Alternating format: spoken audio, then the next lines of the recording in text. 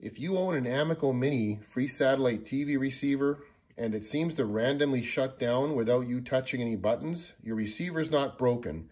There's just a menu setting you need to fix. Go to your main menu, select System, and then pick Miscellaneous Settings. Look for the Auto Power Down feature. This sort of works like a sleep timer on a television. You can program your receiver to be shut off after an hour, 2 hours, or 3 hours of no use. Well, if you want to turn that off, just cycle through the options, leave it at off, and press the exit button. That'll save that feature. Now your receiver will stay on until you want to turn it off.